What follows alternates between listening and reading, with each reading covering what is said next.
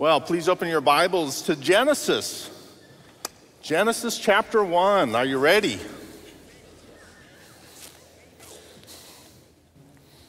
Oh, let's skip it. Let's do 1 John instead. No. It's funny because I think, there are a few books in the Bible that you can just guarantee somebody's going to be upset. Revelation, it's not the way I see it, or you should have done this. Genesis, So be prepared to be disappointed. No, that's a bad way to start, Pastor Brian. I'm sorry. Okay, a few weeks ago, we finished the book of Acts, and I really enjoyed seeing the beginning of a new creation in the church, in the work of Christ, and bringing fulfillment to God's promises. And then over the last couple of weeks, we tried to have that more aerial view of Scripture and see the big story. Grab one of those books, if there are any left, from Eden to Jerusalem, to the New Jerusalem. Great book. So grab one of those. I'm excited to go now back to Genesis. I'm excited to go through this book with this in mind, with this big story in mind, to see the story of God, to see the greatness of God and how He's loved us. So when I mentioned, another thing that's funny, when I mentioned preaching through Genesis to some people, it's interesting that the initial responses, they go right to the question of, well, how old is the earth, Pastor Brian? And someone asked me, are you going to preach it literally? Okay, now that's a pet peeve of mine. I know what they meant. I probably should have just said, yes, I am. But instead, I said, well, what do you mean by literal? And they got this horrified look on their face, like I was some kind of liberal or something. And because, the challenge in interpreting Scripture, this is why it's a pet peeve of mine. The challenge in interpreting Scripture has to do with identifying the kind of literary genre that we're reading. So when we're reading the Psalms and it says that we take shelter under the wings of God, what's literal there? Does God have wings? Or do we interpret this literally in the sense that we're faithful to the genre of poetry and that this is a metaphor and God is protecting us and caring for us? So, pet peeve aside. I should have just said yes, because what he really meant in asking this is, do you see the creation account as historic narrative? Yes, I do. And that affects how we interpret it. If it's historic narrative, do you believe the days are like our days?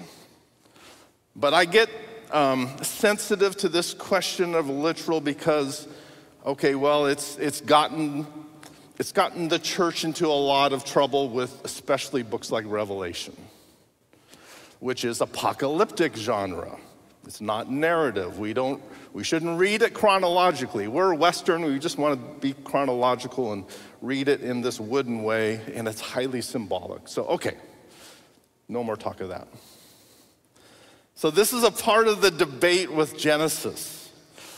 But I'm convinced that its structure tells us that it's to be read as historic narrative. Obviously, the later chapters, but the big debate is, what about 1 through 3? Historic narrative. Another challenge with Genesis is that some want to read it as a book of science. And so many of us might hesitate to even read it or certainly teach it because, I'm not a physicist. I'm not a molecular biologist. A challenge that I agree with but don't presume to solve is that general revelation and special revelation, they should agree, right? General revelation, creation. what God reveals about himself in what we see in creation and what people study in science. That ought to agree with special revelation, with God's word, what he reveals about himself in Scripture. God's written word is authoritative.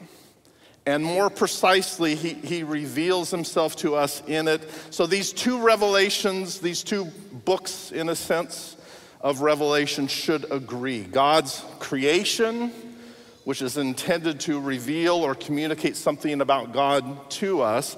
As we read in Psalm 19, it says, "The heavens declare the glory of God. The sky above proclaims his handiwork." It says something about God. So I agree that the interpretation of God's creation, it ought to agree with the interpretation of Scripture. But we should also know that these two books of special and general revelation, they're not on the same level of authority. The Bible, special revelation, is our most reliable, most specific revelation of God. It has authority. And so if you're convinced that the creation account is describing 24-hour days while the earth has this appearance of being much older, millions and millions of years older, then where do we go? That's the struggle here. Some would say that the Hebrew word for day, yom, can refer to this long period of time. Day can be used in that sense to be a generation or an age. And so maybe maybe these creation days, maybe they're millions of years old. After all, with the Lord, a day is like 1,000 years. So what's a day? So I appreciate the struggle to make these two books of God agree, but I also wonder if the struggle comes back to asking a very simple question. Does it come back to asking, what's your presupposition? Where is your greater assumption or confidence? Do you begin, I don't want to create a false dichotomy, but where do you begin? Do you begin with God, this concept of God, a biblical concept of God, that he can do all things? Or do you begin with, well, he's got to act according to the laws of science? And this is not to diminish the study of the laws of nature, but where do you begin?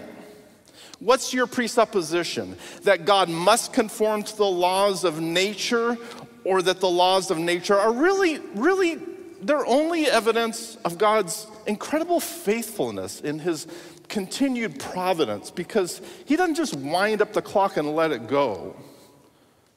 He ordains everything that occurs. His hand is sovereign over everything that occurs. So what are the laws of nature other than the hand of providence that so consistently, so faithfully acts within his creation? So the question I'm getting at is, ultimately, can God do as he wills? Or is he constrained by the laws of nature? When we read, here's what I think of. When we read something like Joshua 10, that God caused the sun to stand still and the moon to stop, do we think, oh, that's ridiculous? We'd fly off the planet. God can't do, oh, wait a minute. I guess God can probably do whatever he wants, and somehow he'll fix that gravity problem. Do we read that and is that, what's our mindset? Do we assume that the sun's activity is simply God's consistent, faithful hand of providence that enables us to do science, that enables us to study his creation, and that he can do what he wants with his creation while keeping us from flying off the planet? My point in all of this is to say that we should interpret God's word with the bias of God. and not necessarily science, if we are to have a presupposition, a starting point. So I'm not saying it's one or the other. Our starting point, our bias is God. Do your best to reconcile these two revelations of God. But if he stops the sun and you don't know how this works, let your presupposition be God. Is the earth really millions of years old? Or does it just have this appearance because of a catastrophic event? An eruptions, or a worldwide flood. That's the thinking. And what people will point out, Mount St. Helens really taught us a lot, right? In a day, in this explosion. And then after it all settles, people look at the geology of it and they think, it looks like millions of years old, but we know it only happened in just this short period. Is that part of the answer? Something to consider. Another question to keep in mind is, I heard this years ago, and I thought it was kind of silly, but then the more I think about it, it's like, this is true. How old was Adam when God formed him from the dust? You've heard this. Did he form him into, we know he didn't form him into a zygote who grew into a little baby and then a boy and eventually a man. No, Adam had the appearance of a full-grown man. And yet, how old was he? A day? Is God constrained to create according to our assumptions of science, or is science subservient to God? There's a part of me that reads the creation account and thinks that it really doesn't matter how old the earth is. And what really matters is that Adam is a historic person. It matters theologically, right? Because Adam is this federal head. He's the representative of all mankind. So when he fell, we all fell. When he fell, we bear the guilt of his fall. So theologically speaking, there had to be a real person of Adam as this representative, because it has an impact on Jesus, who's described as the second Adam. We love the doctrine of justification. We love the fact that we are in Christ and we are counted righteous because of Jesus, right? Because of his obedience. Adam's sin, Jesus' obedience. We're not righteous in ourselves, but Jesus is our federal head. When we have faith in him, we're in Christ instead of in Adam. So there's this great theological significance to Adam being a real person, a historic person. So sometimes I just think, I don't really care how old the earth is. What I care about is Adam is a real person. So the historicity of Adam is theologically significant. And yes, okay, I do think the earth is young. But here's another thought. I think I used to get really defensive when I'd come across a believer who had an old earth view, and I'd get defensive because I thought, maybe I wouldn't actually say it, but I think I thought, well, that's not very glorifying to God that it took him so long to create the earth. But do we think that way? And, he's much more glorified if it were 6 24-hour days instead of millions of years, right? And that's a silly thing to say, because what does it really mean that it took him 6 24-hour days? That he couldn't have done it in 3? He couldn't have done it in a day? He couldn't have just spoke and everything is fully done in an instant? That's not the point, is it? He could have spoken everything into a finished state in a nanosecond, but he chose to do it in a certain way in 6 days. So I say that to say, let's not miss the point here. If you have an old earth view, I don't think you're accusing God of being less powerful. The point is not how long it took God. The point is God, and that he alone is eternal. He's the creator, and there's purpose in him creating, and you're a part of it, and so your life has to do with him, and it's an inescapable reality. Okay, so I suppose we should read God's word, but before we do, let's pray together. Oh, Almighty God, that we are able to gather and worship you is such a great privilege and joy. Thank you for setting aside one day in 7, a day that's different from the rest, a day for us to rest both physically and spiritually, knowing as we've just sung that our ultimate rest is provided for us in Jesus, who said, "Come to me, all who labor and are heavy laden, and I will give you rest." So Lord, with all of the concerns and stresses of this life, all of the situations that seem insurmountable, help us to rest in you, to see that you are God, that you are the one who spoke everything into existence and who holds it all together, and that our very hearts beat because of you. Every breath of air is a result of your grace. And so we give thanks for this life and the ability to see you and hopefully love you more because of this time in your word. So please bless this time, we pray. In Jesus' name, amen.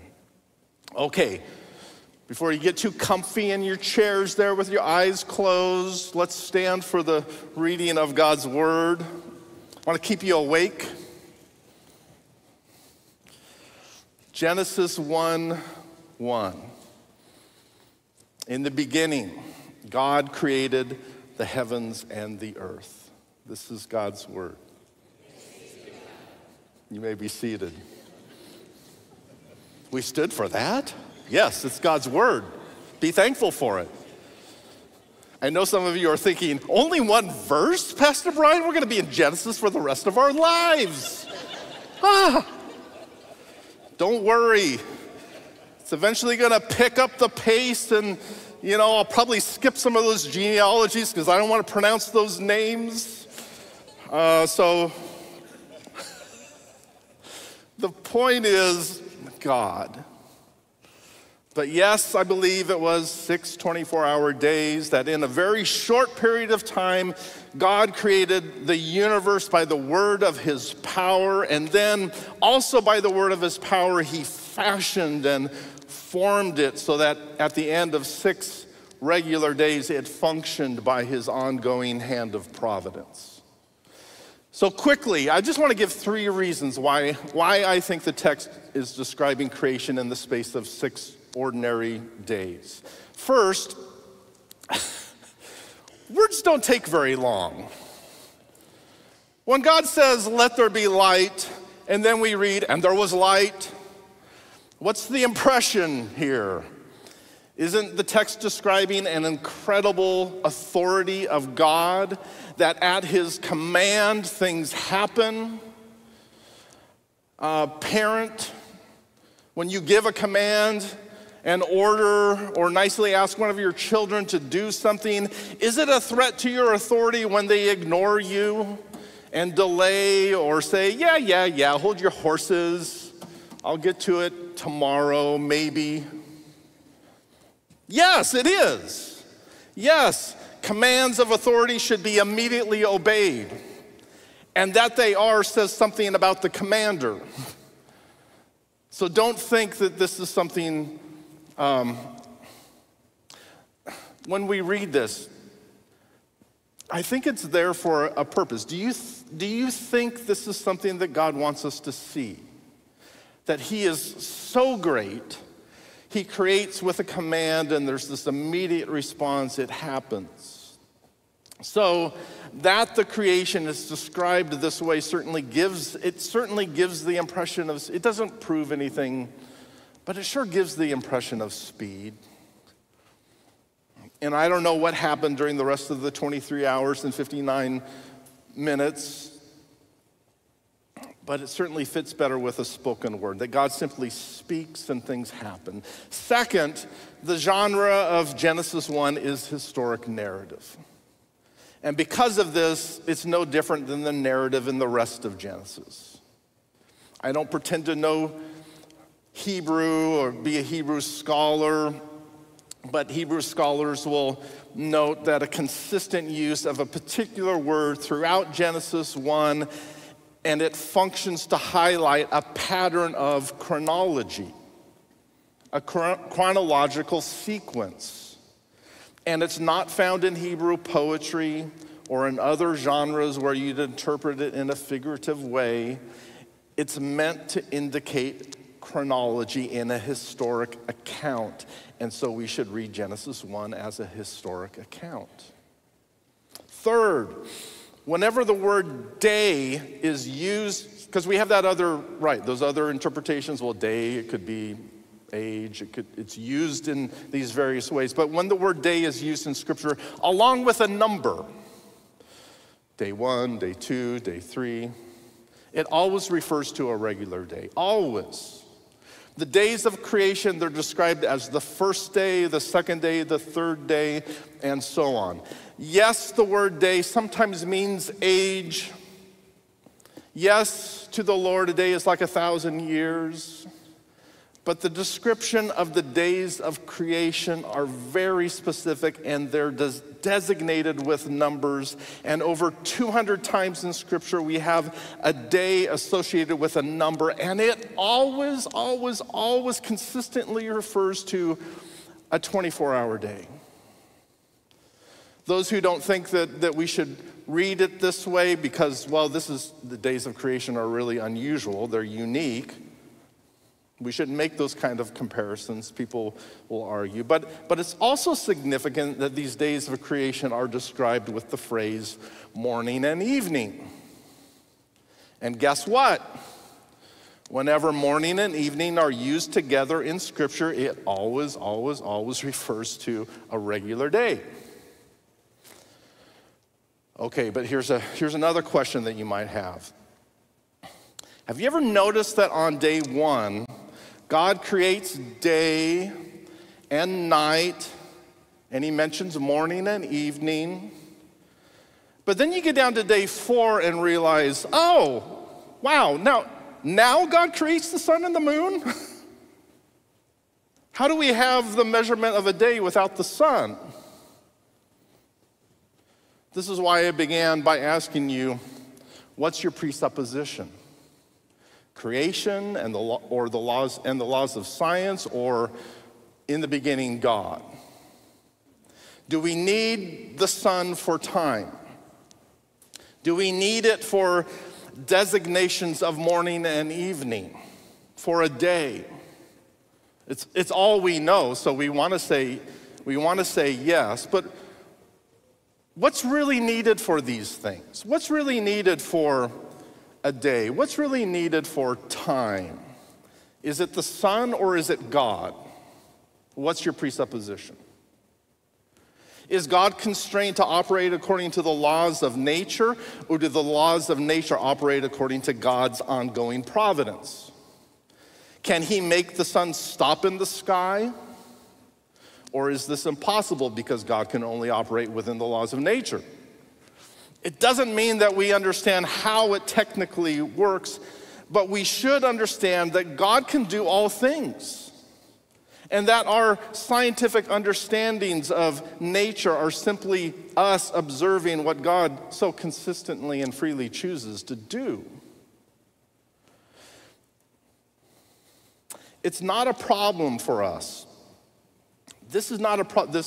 When the sun was put into the sun and the moon and stars, that it happened on day 4. That's not a problem if we understand that Genesis 1 is not describing natural processes, but instead it's describing divine supernatural activity. What does Scripture say is the source of light?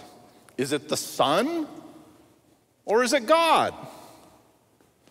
Bless the Lord, O my soul. O Lord my God, you are very great. You are clothed with splendor and majesty, covering yourself with light as with a garment. And then we read in Revelation 22 that one day night will be no more. They will need no more light of lamp or sun, for the Lord God will be their light, and they will reign forever and ever. And wow, what is that? Is that symbolic or is it literal? I don't know.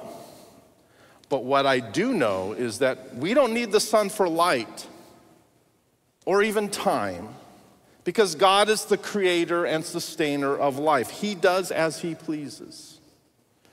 Genesis 1 is about God. And of course there's significance to us and to people throughout history, but think of the significance to Israel among these pagan nations who worshiped the sun and the moon and the various parts of creation. It has to do with us, but wow, there's a context and an application, and think about the context of Israel among these pagan nations. How would they read this, knowing that the sun is not eternal, that the sun is not God, as their pagan neighbors think? Pagans worship the sun because they stopped short and didn't give God the glory that he deserved. They worshiped the creation instead of the creator, the sun, because it's their source of light and warmth and life-sustaining growth of their crops. But is the sun really the source of these things? No, the one true God is. The God of Israel is the source of light. He is light and life, and he tells us that he didn't even put the sun in the sky until day 4. So who's your God, right? The sun? Really? The moon? The rivers? The animals? Who's your God? Is it materialism? Matter? The stuff of creation? Your own intellect? Science? Genesis tells us about the beginning of the universe and of history. So if we want to understand the world and the meaning of life, who we are and who we hope to be, Genesis is a great place to start, right? The place to start to form our Christian worldview. And Genesis 1:1 tells us that God is eternal. The very first verse tells us that creation is not eternal. There's a beginning. When it began, God was already there and had always been. We all want to know, this makes me think, this concept of someone being eternal, it just makes our minds ache. But, we all want to know what most little children ask their mommy. Mommy, where did I come from? And when they hear that they came from mommy, they may ask, well, where did you come from? And then, where did grandma come from? And we know that this can go on and on and on and on, right? So speaking of origins, we also know that this is the right question to ask the evolutionists, because since science rightly understands that matter, the stuff of creation, is not eternal, then we're left with this same never-ending series of asking, well, where did that come from? Okay, and where did that come from?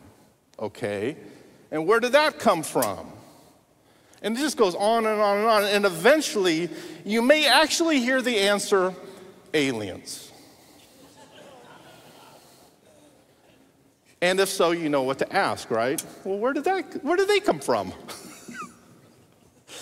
Another answer you may hear is that there was this point of singularity that exploded, that the Big Bang caused everything. And I don't know, maybe there was an explosion at the obedience of God's command. But the Big Bang in and of itself still doesn't answer the question, does it? Because the question then becomes, well, where did the exploding stuff come from? Or what caused this stuff to explode? Because isn't there this law that says things that are at rest stay at rest unless acted upon by an outside force? So what is that outside force? And the inevitable answer will be aliens. Or sometimes the answer will be nothing, which really leaves us in a silly place, because in essence they'd be saying, well, nothing existed and then exploded, which caused everything. Now, I'm no scientist, I'm no philosopher, but I do know when someone's belief system is sheer nonsense. And what's funny is that this person will likely say that you are the one with a blind faith and that it's just too hard for them to believe that Jesus could possibly rise from the dead.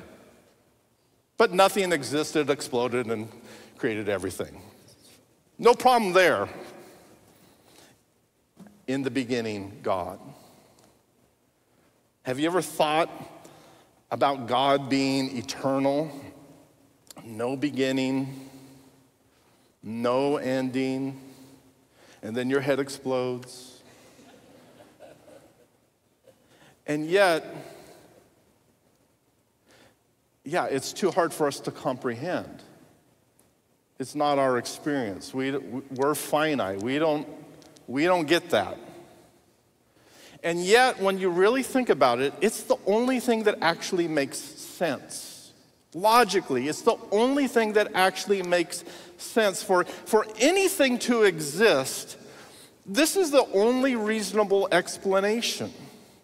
There has to be an uncaused cause, because without this, we're left with that same never-ending question and an absurd faith that stubbornly refuses to believe in God.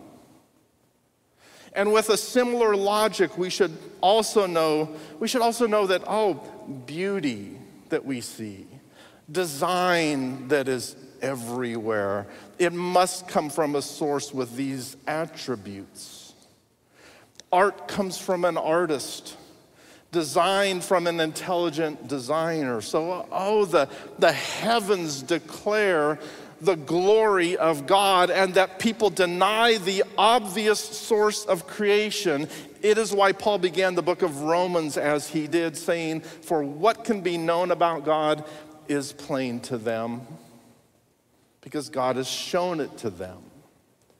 And if we ask, well, when did God reveal? When did he show himself to every person? Paul answers and he says, ever since the creation of the world, in the things that have been made. And the point Paul makes is that every person is obligated to give God the glory, because we read in Romans 11 that for from him and through him and to him are all things. Therefore, to him be glory forever.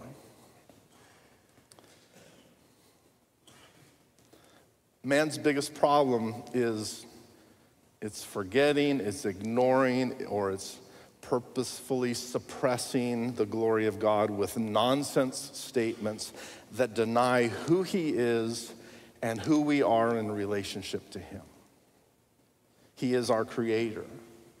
And we continue to exist because he upholds and sustains our life and all that is. And with this in mind, we intrinsically know that we exist for him.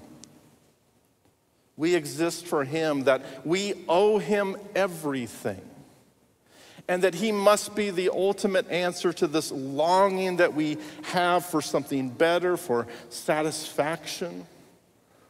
The Bible's very first verse tells us that there is a single being who did not have a beginning, and he is God. In the beginning, God already was. And the author of the book of Genesis, Moses, encountered God who spoke to him from a burning bush. And when Moses asked God for his name, he said, I am who I am, Yahweh. Say this to the people of Israel, I am has sent me to you. And the meaning of God's name is that he is self-existent. He's not dependent on anything else for his own existence. He's the creator. He's the sustainer of all that exists. He is immutable. That is, he does not mutate. He cannot change in his perfection, in his being, in his character. He is the same yesterday, today, and forever. He is eternal in his existence. And so Moses could so beautifully write Psalm 90, before the mountains were brought forth, or ever you had formed the earth and the world, from everlasting to everlasting, you are God. Oh, the Bible begins with the most important truth of all. Everything good, every blessing flows from this, and every problem and every struggle in life, it comes back to this. God is eternal, and God is the creator. In the beginning, God. This tells us that there was a beginning to everything but God. It tells us that there are ultimately two categories: creator and creation. Only two categories: creator and creation. Creation has a beginning and the creator does not. Creation comes from the creator, and the creator is I am, the self-existent one. Concerning this, Peter Jones writes, Genesis 1:1 begins with a majestic declaration of difference, delivered into a world mythology that affirmed only sameness. That's what paganism is: sameness, oneness.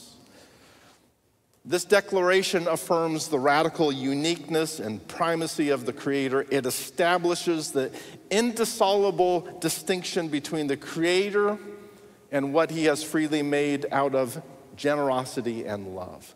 This distinction between the Creator and His creation is really the main difference between Christian thinking and New Age thinking, which is just a rehash of ancient paganism. To be one with God, it sounds so positive, doesn't it? To be one with God sounds so nice because we like the sound of oneness and unity. But the unity that we're to have is with each other as the bride of Christ. We're not one with God. We're reconciled to God through Christ, who is one with God. All throughout Scripture, we see the importance of this distinction between the Creator and His creation. In Isaiah, God is described as the creator of the ends of the earth. Psalm 33 restates the opening of Genesis. By the word of the Lord, the heavens were made, for He spoke and it came to be. He commanded and it stood firm. Nehemiah says, "You alone are the Lord. You made the heavens, even the highest heavens, and all their starry hosts, the earth and all that is on it, the seas and all that is in them. You give life to everything, and the multitudes of heaven worship you." This distinction between God and His creation is so relevant to us because we tend to put ourselves on the throne, don't we? When we suffer, when we get frustrated, we sometimes act as though God exists to serve us and that He needs to give us an answer for not doing things like we like. It's so silly. It's a little ant, like, We see this in Job. And the answer given to him is this reminder that he is not the creator, right? God says, "Where were you, Job, when I laid the foundations of the earth? Tell me if you have understanding. Who determined its measurements? Surely you know. Or who stretched the line upon it? On what were its bases sunk, or who laid its cornerstone? When the morning stars sang together and all the sons of God shouted for, where were you, Job?"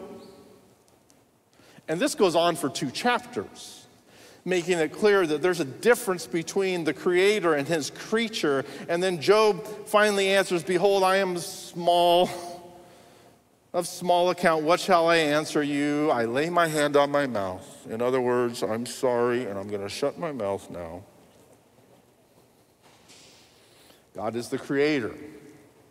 This is relevant to us in our lives. It's the difference between Christianity and paganism. And it also answers the wrong criticisms of skeptics who say that the Bible's creation story is, it's just another ancient Near Eastern religious myth, this creation story in Genesis. Contrasting the Genesis account with the Babylonian creation myth, one critical scholar wrote, "What distinguishes the Genesis account of creation among the many creation stories of the ancient Near East is that for Genesis, there can be only one creator, and that all else that is or can be," so this is unlike all these other ancient Near Eastern myths of their creation story. This is where Genesis is different. All else that is or can be can never be anything but a creature. The Genesis creation account is unique. It tells us that God is eternal, that as creator, he is distinct from his creation, and as those who bear his image and amazingly are loved by him. It's awesome to consider these words from physicist Stephen Hawking, who wrote that our galaxy, it's an average-sized spiral galaxy, and it is over 100,000 light years across, about 600 trillion miles. We now know that our galaxy is only one of some 100,000 million that can be seen using modern telescopes, each galaxy itself containing some 100,000 million stars. And in his commentary on Genesis, Kent Hughes picks up on this and writes, not only that, God created every speck of dust in the 100,000 million galaxies of the universe.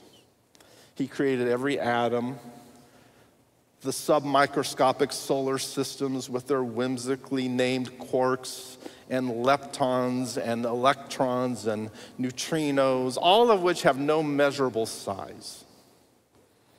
God's creation, it should cause us to stand in awe of his glory and his power and his wisdom and his creativity and his beauty. God's word repeatedly considers his creation, urging us to praise. That should be the response. Praise. To whom then will you compare me, that I should be like him, says the Holy One. Lift up your eyes on high and see. Who created these? He who brings out their hosts by number, calling them all by name, by the greatness of his might, and because he is strong in power, not one is missing.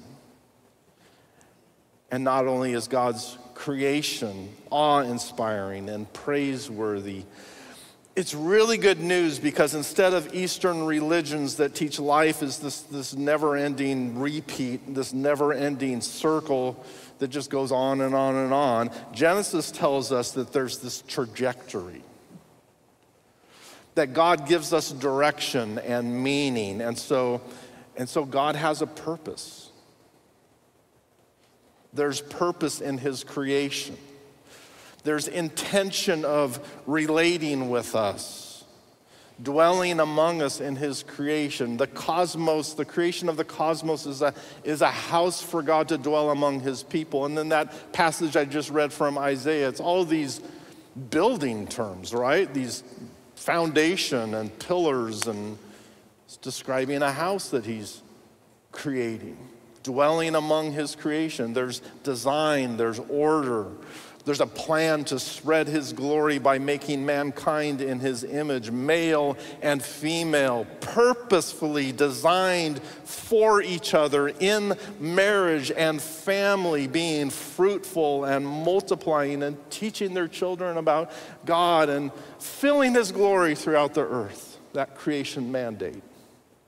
It's what we're called to do. So regardless of what our culture says, that gender is a social construct, and we, instead of the creator, we can determine whether or not we're a man or a woman. And we, instead of our creator, we can make our own definitions of marriage and family. How arrogant. Who are we to take what is so purposeful and redesign it as we think best? God is the creator. And he has a purpose, and he's the only one who can define right and wrong, and life and death, and male and female, and marriage, and good and evil. It's his creation. It's his design. So who are we to mess with it? Who are we to ignore or resist his sovereign will? Who are we to think that we know what's best for us? That's why so much of this is done, right? Well, I want this. I think this will be best for me. Do you trust yourself, or do you trust the one who made you? He made us for a purpose, and we're fools to think that we know better than him, or to think that we know a better way, or a more pleasurable way, or a more rewarding way.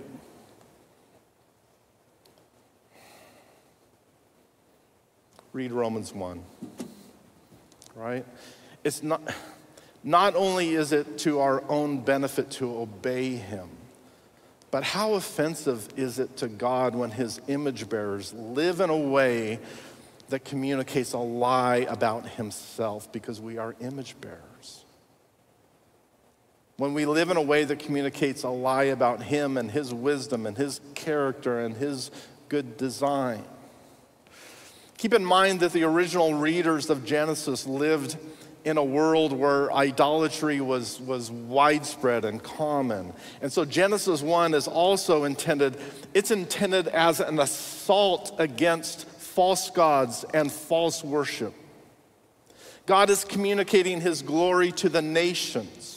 He's showing himself as the one true God, defeating false gods, condemning false worship. There's purpose in his story. And the Israelites, who were led by Moses, they're walking around in the desert. They're looking up at the millions of stars in the sky that God made and placed there. They would have known God's plan. They would have known their place in his story. They would have known that the story began at creation, and that theirs was a story of redemption. It's what he promised them, what he promises us. Moses wrote Genesis during the time of Israel's exodus from Egypt, so they knew they were living this story of deliverance from bondage, from evil, and that God promised them salvation. Their story had to do with creation. It had to do with man's sin and the misery and enslavement and death that it brought. But God's story has hope. It has promise. And they looked forward to a Savior, amazingly a part of God's original design, this Lamb who was slain even before the foundations of the earth. And isn't God's word so beautiful and perfect? That the gospel message of the New Testament would begin with the words that remind us of what we just read in Genesis 1:1. Moses began with the story of creation, going on to describe the emergence of sin and God's promise of redemption And then centuries later, John tells the story of a new creation and the answer to sin and the fulfillment of God's promise in Jesus. In the beginning was the Word. It reminds us that we are a part of God's story. From the very beginning of time, that Jesus was already planned as the one who would redeem sinners, that even before time, he chose to love us. And those whom he foreknew, he also predestined, writing your story, calling you by name to Christ, justifying you according to his righteousness. And God's story, it's so certain. In fact, it's already written because God's word says those whom God justified, he also glorified. Future tense. Good is done. So if you're in Christ, the end is as good as done. Jesus said it is finished. Let's pray together.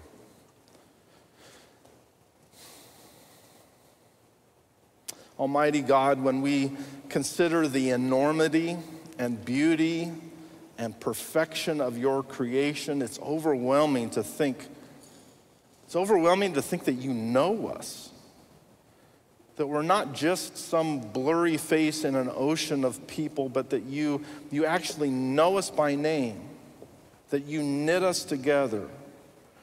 You know the number of hairs on our heads, that you know the number of our days, that you care for us and provide for us, that you love us to the point of giving your only Son to suffer and die in our place. Lord, how can it be that we would be a part of this great history, your story of love and grace and redemption? Give us a greater understanding. Give us a greater appreciation for you as we work our way through this book of Genesis. So we thank you, we praise you for this life, for the gift of knowing you. We pray in Jesus' name, amen.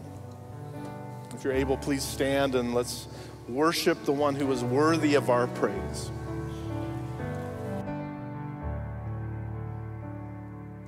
Who else commands all the hosts of heaven? Who else can make every king bow down? Who else can whisper and darkness trembles? Only a holy God. What other beauty demands such praises?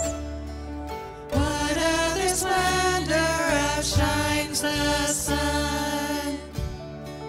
What other majesty rules with justice? Only a holy God. Come and behold him, the one and the only. Cry out, sing holy, forever a holy God. Come and worship the holy God.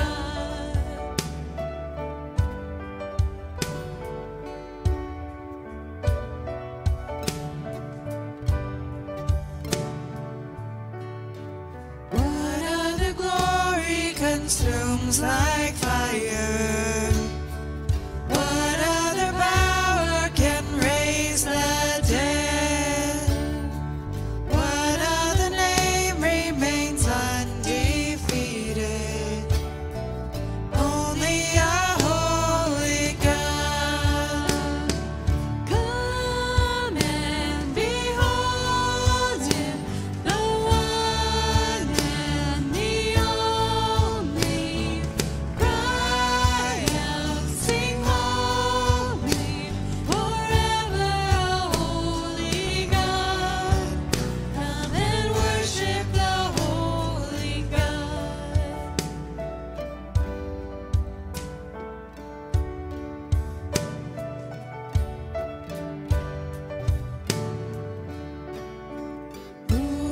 could rescue me from my failing?